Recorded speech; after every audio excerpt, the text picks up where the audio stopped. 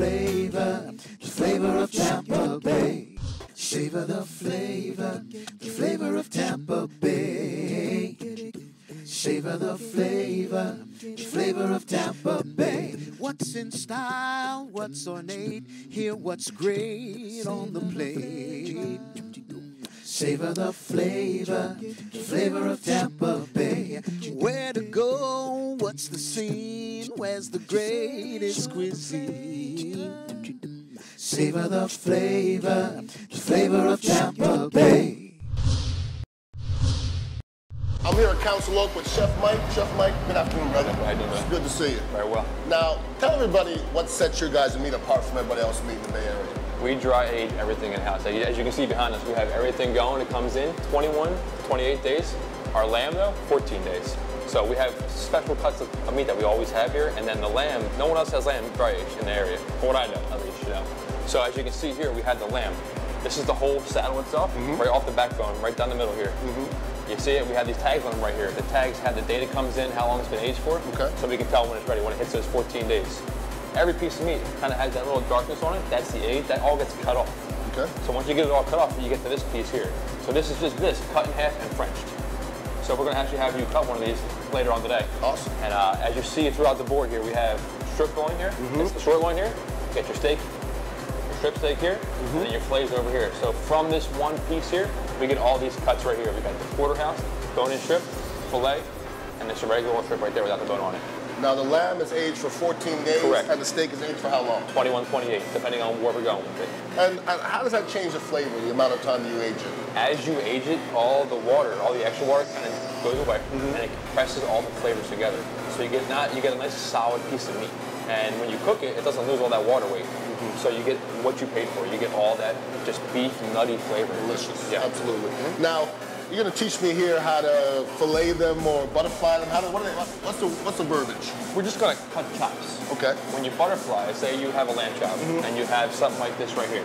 The butterfly will be to cut that in half. Okay. Or to split it open like a butterfly. I get it, yep. And with lamb, you can also lollipop them, which is a single chop. Okay. But here at Council Oak, we do a double chop. So what we're going to do, we're have you pick your weapon. Okay.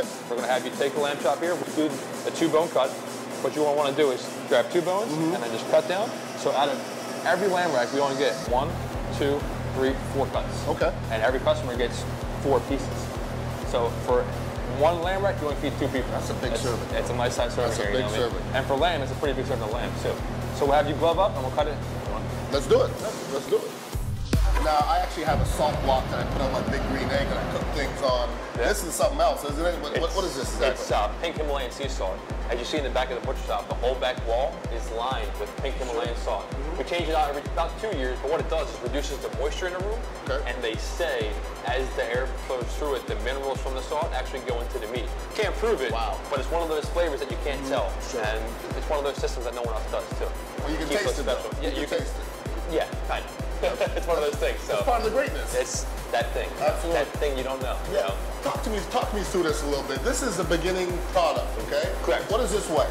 This weighs right here about 51 to 60 pounds. Okay. And when you break it down, obviously you have experts breaking it down. How much meat comes out of this? As you see right here, if you see this line here, all of that comes off. And then afterwards, you're looking at about 20 to 30 pounds of meat to use. And then once you trim it all off, most of it's bone. So afterwards, you only get about 7 steaks out of 1 piece. 7 steaks? 7 out steaks. Of this whole thing? Out of 50 pounds of meat. That's crazy. 7 26-ounce steaks. Unbelievable. So, and as you see here, we have veal as well. So this is of the baby version of ribeye. Beautiful. So this is how it starts. When it grows to a full mature cow, you get this right here. So, but you can see the color difference too between prime beef and prime veal. Now, you can't get beef that looks like that in the supermarket. No way. Good luck. Yeah, good luck. Good Exactly. luck. But we do sell it out here too. So we have this awesome butcher shop. We sell all of our steaks to the customers. So if you're a Tampa Bay resident, you want to come in, buy some of our ribeyes, porterhouses, bone-in strips, bone-in fillets, just regular filet mignon, we'll sell it to you. Well, you see, I didn't know that. Yeah. And I'm always buying bone-in ribeyes or looking for bone-in ribeyes. It's a beautiful thing. And we have them every day, 7 days a week. We open at 5 o'clock, so. That's the place to get it right there. Nothing's better than that. Yep, and we'll wrap it up in our butcher paper, send it home with you. Beautiful. Welcome back to Flavor of Tampa Bay. I'm here with Chef Mike. And this is where all the magic happens, right here. Now, Chef Mike, tell us a little bit about your culinary background.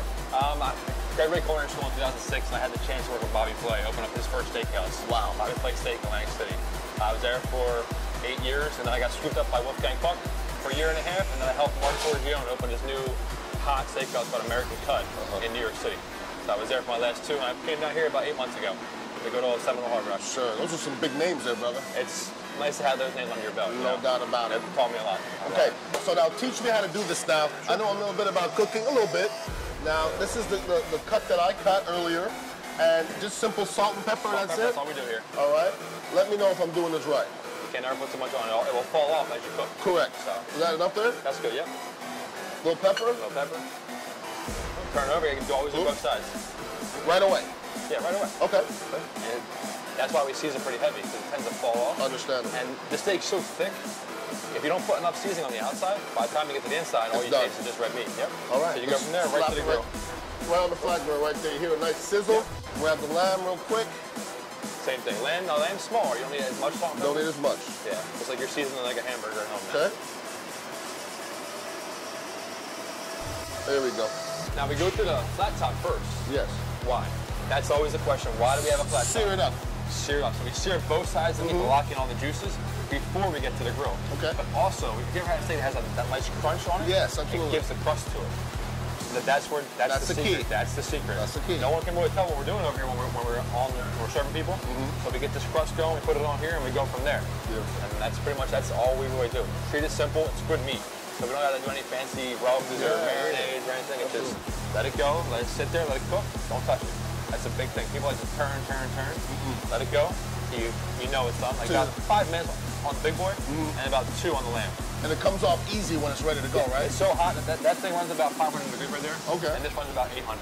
Really? So that's what, this is the business, so to say. Okay. And that just puts the crust on.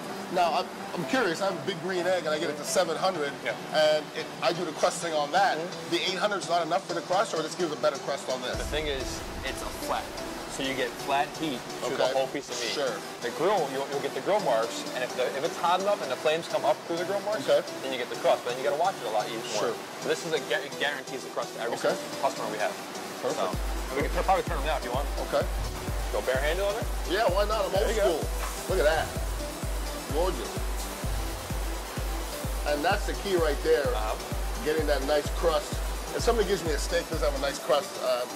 And the big thing is too, all this fat, that's all the flavor too. Yeah. So what we're doing here, we're also rendering out the fat. You put that on your grill at home at 700 degrees, you're gonna have a flame up to here. Sure. And then what's gonna happen, you're gonna taste the flame, you're gonna taste the fire.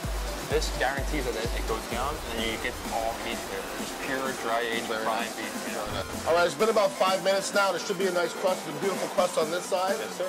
Then you move it over here. Look at that. Yeah. Beautiful. The whole grill is the same temperature. The whole grill. It's a little bit lower on this side. So Okay. as you want to go hot. Okay. And kind of as you're getting close to the temperature you want, You move turn it down over. a little bit. Yeah. So when you have, obviously on a busy Saturday, you have a bunch of meat and you're kind of shifting meat around. As you go, we have all of our tickets laid out here, and we kind of go by ticket. Okay. So it'll be ticket 1, 2, and have all their tickets for each one, and we come down, and we put it over there to rest. Okay. So the whole point is to keep them together so you don't lose people's tables. Now, are you a touch guy? I'm all touch. All touch. That's how I was trained. If you had a thermometer at a place. Yeah. Teach me. I'm trying to learn that. I'm a thermometer guy. Teach me. The biggest thing, right now they're too cold to go that way. Okay. The best way I can explain to you is you feel here. Okay. That feel, Okay. mid-rare. Medium rare. Yep. Okay. Right here, medium. Okay. Right here, medium well. Oh boy.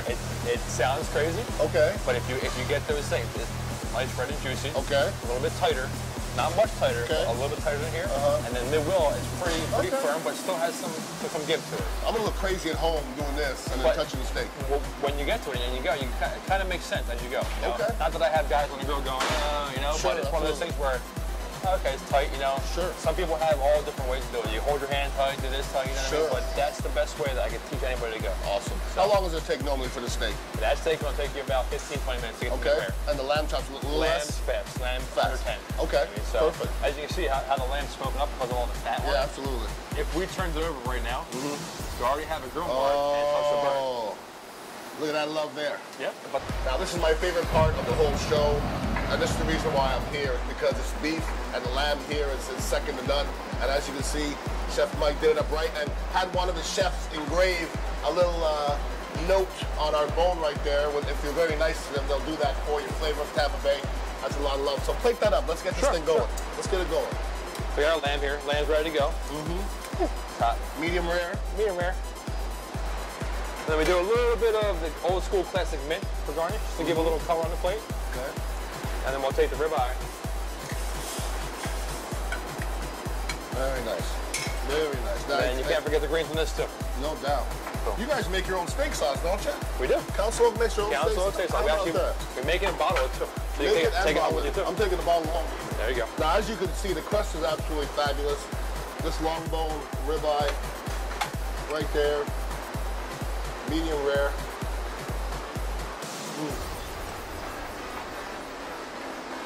You salted it just right. It's funny, all that sauce, but right now, you get it. It's just just enough, you know. It's absolutely, it's beautiful. That's the best cut to me.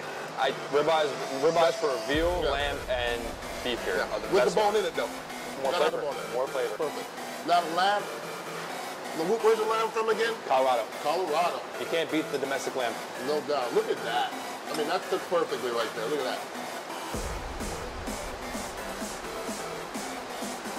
I'm willing to say the lamb's probably better. Oh my God. The lamb is fantastic. That's the most tender.